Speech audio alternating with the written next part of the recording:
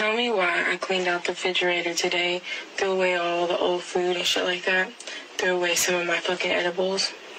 Guess whose bitch ass got into the trash and ate them? Can you tell who? Can you tell? Jinx. Jinx ate them.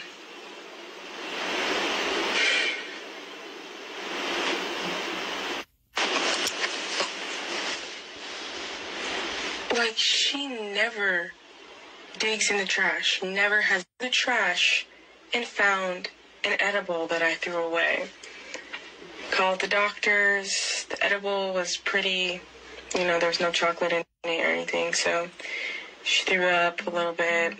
They said her food and water should pass through. But I'm just a little worried because this bitch is high.